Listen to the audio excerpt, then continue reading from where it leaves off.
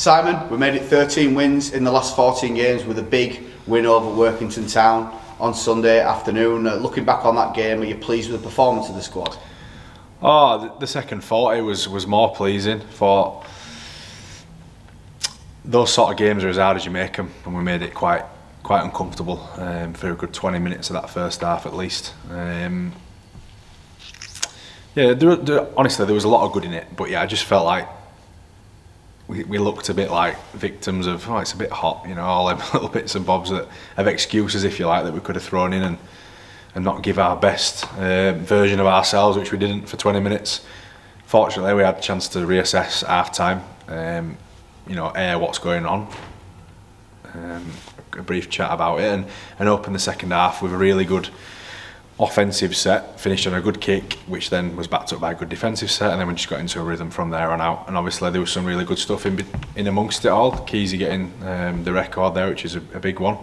Obviously Tyra and John Schuster holding that record for such a long time. It's one that I wouldn't imagine it'll be beat anytime soon, but had we played a bit more like it, probably might have been a bit more of a larger margin between Keezy and the last bloke to get it. So yeah, good for Keezy, some good individual stuff overall, but as always something to work on. And looking back on that game, you mentioned that it was really warm, really stifling conditions, so how happy are you to see that the fitness levels of the players really went through to the end and we still looked sharp and dangerous right up to the 80th minute? Yeah, I think that's testament to a few things really. I think Scott's done a great job of them.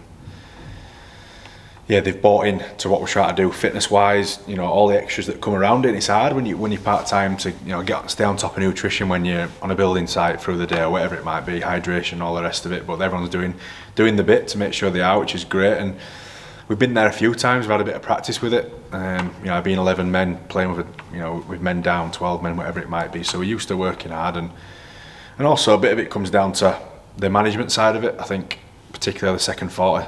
Keezy got hold of the game, we kicked better, and you played the game in the right areas, and the weather and that becomes somewhat irrelevant then. It's much easier to play down there in the field obviously than it is your own, so yeah, we managed to swing that around, and it had some benefits. You managed to make a few changes to the squad, freshen things up a bit. How did the squad come through that contest? Any injuries, any knocks, anything else to report? Obviously Lachlan, he's got a concussion firstly. He'll have to go through the gradual return to play stuff, and a shoulder injury in the act of attempting to score, so that could be a while. I'm not sure yet. It's still quite early days, I suppose. It's only been a few days since he did it, and he's not been able to exert himself too much because of the concussion protocol, so we'll check on that after the weekend, I think. Other than that, general lumps and bumps. It's round 20 this week. We're at that stage of season now where it's starting to not tell, because I think everyone's in pretty good shape. We've won dominantly a number of times, which helps your energy levels, and we've managed to rotate here and there when it's been allowed, and obviously like giving Diz and Adzi a weekend off last week will help them. So yeah, we've managed to do all right out of it so far, and I think, yeah, we haven't picked up any more. It's just the bands that are keeping us down to the bare minimum really. We'll come on to round 20 then. It sees us making the last long trip of the year, arguably down to the capital to face London Broncos, a resurgent London Broncos who have found some form. You've done your homework on them. What are you expecting from the Broncos? They're a much improved team, playing with a bit of confidence at the minute as well, off the back of a good win at Bradford, and prior to that they had a decent performance, to be fair, at home against Featherstone at Ebbsfleet. Different venue for them, but yeah, listen, they've got a load of athletic blokes who run fast, they're agile and strong. Then throwing that, Pratt has now found his way to the halves, and he's a running threat who's moving the ball around for him nice, and they've got some big boys through the middle who are playing quite well, and I think they haven't really got anything to lose, have they? They're in that position where I dare say we found ourselves 2019. You get to that stage, final third of the season, if you're not in the hunt for the playoffs, probably not in any real danger of the other battle. It's a tough spot to be in really mentally, but they're playing confident. They've got a new coach leading things down there in the background, so that, yeah, they've got a bit of new impetus, which is probably helping them at present, and playing with a bit of a nothing to lose attitude. The ball's getting thrown around quite a bit in little challenges, and obviously our old mate Al Walker's playing there, and he's doing what he's good at fullback, chasing them kicks hard and coming up with some good plays for them. So we've got to be good. There's You know, there's no excuses. We've got some bans and all the rest of it. We can moan about it all we want, but it doesn't change anything. So we'll go with a set of blokes who are determined to put in a good performance and lead us into Bash when we get a few bodies back in a good position. Yeah, mentioning that being a bit low on troops, is there any sort of team news, any looking like bringing any of the lads back that have been out on loan or anything of that nature? No. Cole Oakley's most likely to feature.